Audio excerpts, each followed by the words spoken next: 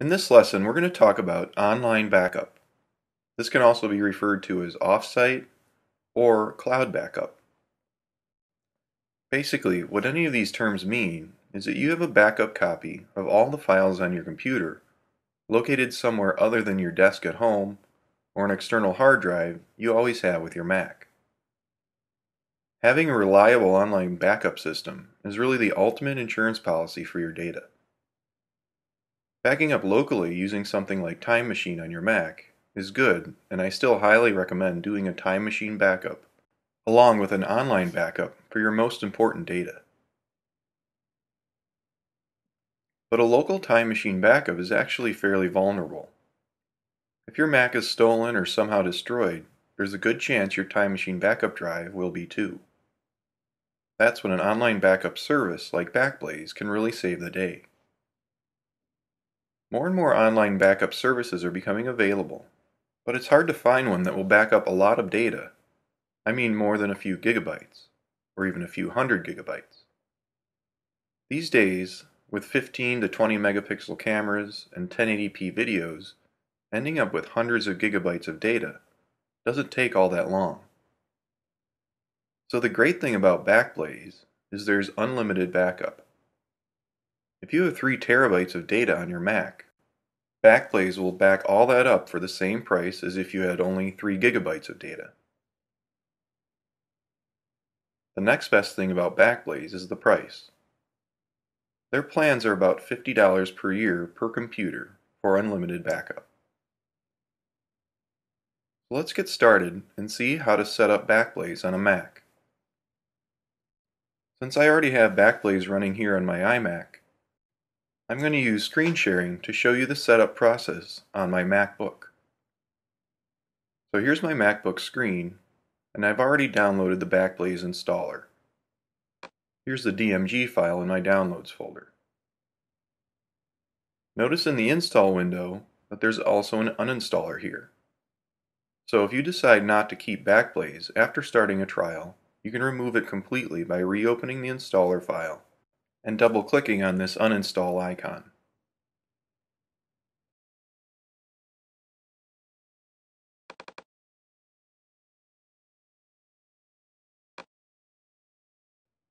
I'll choose the installer though and create a new account. If you already have an account with Backblaze and this is the second computer you're going to back up, just sign in to your account here.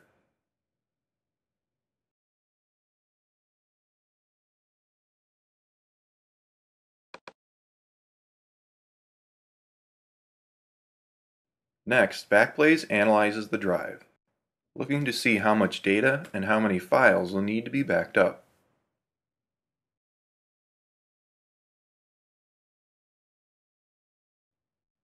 Once that's complete, click Finish and Close and Backblaze goes to work.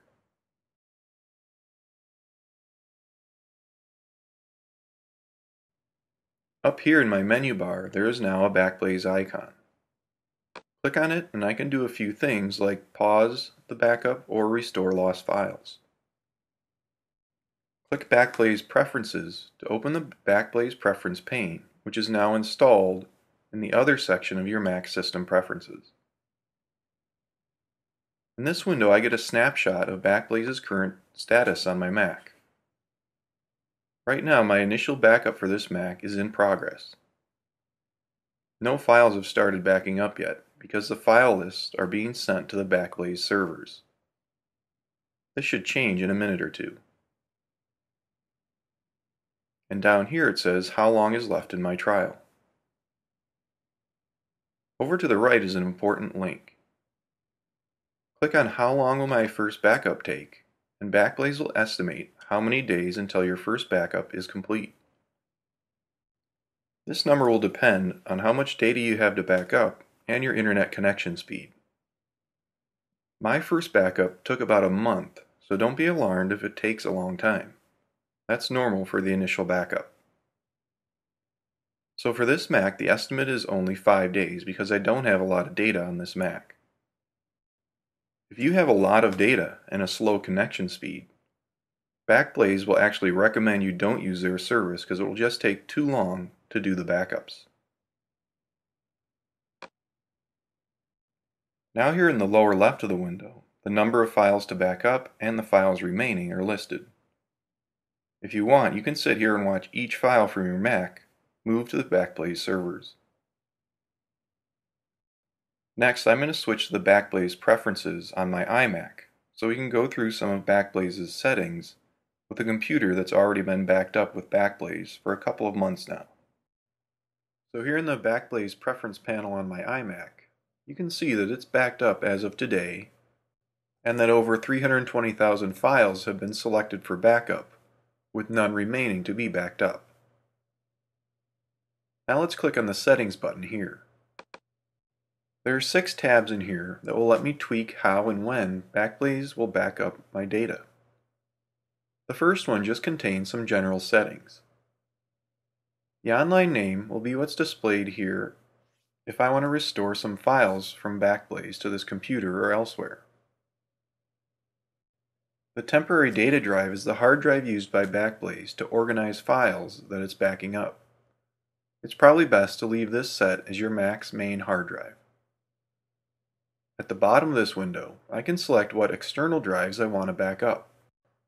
Right now I have an external drive called Photos plus MacU selected, and my Time Machine backup drive is unselected. So Backblaze will back up the Macintosh HD and the Photos plus MacU external drive. One catch with backing up external drives with Backblaze is that they need to be plugged into your Mac more often than not to be backed up by Backblaze. If I were to unplug the Photos plus MacU drive, after 30 days the data from that drive will be removed from the Backblaze servers. So in this section, select drives that will be plugged into your Mac regularly. And obviously there's no need to back up a Time Machine backup drive. Now let's go over to the Performance tab. Here you can throttle how fast Backblaze backs up. Usually automatic is a good choice, but if you're streaming video or playing an online game, using the manual throttle to save some bandwidth can help. If you're using a MacBook, I would uncheck backup when on battery power. Transferring all this data can drain your battery faster than normal. At the bottom here is a speedometer graphic that lets me know how fast my backups are transferring. Usually anything in the blue area is okay, half a megabit per second or better. In the Schedule pane, you can set exactly when data will be backed up. In most cases, continuously will be the best option. But if you like, you can set it to back up once a day at a specific time. Or back up manually by choosing only when I click Backup Now. With this selected, I'll have to go to the Backblaze menu and click Backup Now to begin a backup.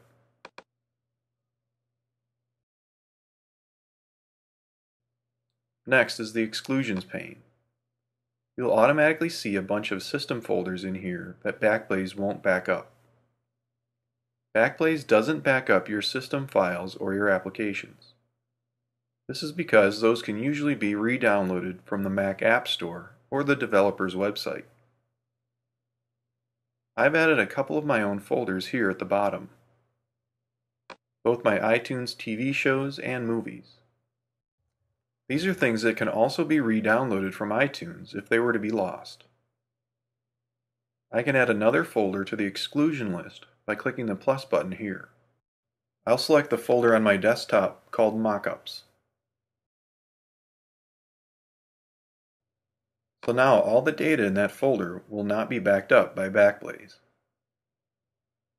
If you have any huge files like long full HD videos or maybe some big archive files, you may need to adjust this menu to 9,000, 25,000 megabytes or no limit, so Backblaze will back up even these extra large files. Next, in the Security pane, Backblaze describes that all your data is encrypted before it's sent to the Backblaze servers. So as long as you have a strong password on your Backblaze account and the login credentials, your data is very safe. But if you want to take an extra step to secure your data, You can do that by creating a private encryption key here. Once this is set, you must remember it. If you forget this key, your backed up data will be unrecoverable.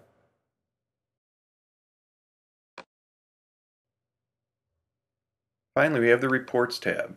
This shows me how much of certain types of files are backed up. Movie files are taking up most of the space on this backup. Click the menu here to view any items scheduled to be backed up, or to view a detailed log of the backup process.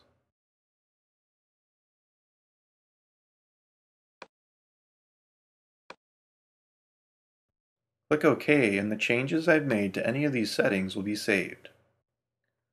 Now let's take a look at how to recover files with Backblaze. Under the Backblaze menu, just select Restore Files.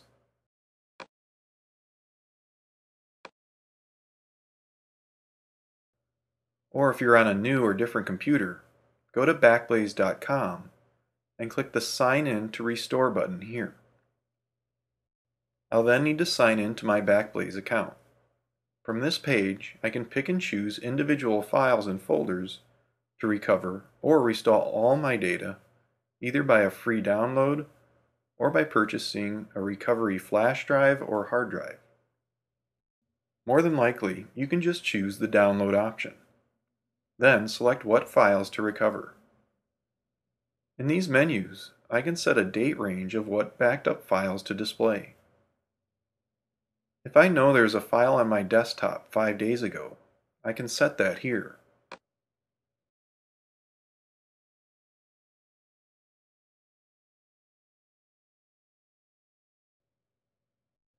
Then check the box next to the file or folder I want to recover and click Continue with Restore.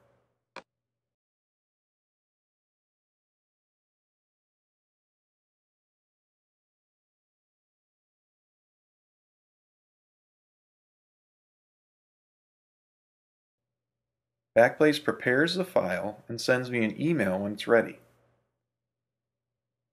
Click the link in the email and I'm taken to the My Restores page.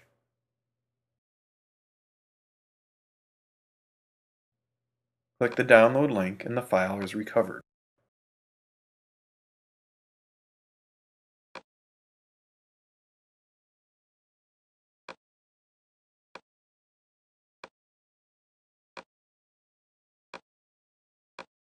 You can also skip checking your email and just go to the My Restores link here on your Backblaze account page. Once the restore is complete, click the Delete button here to remove it from your My Restores list.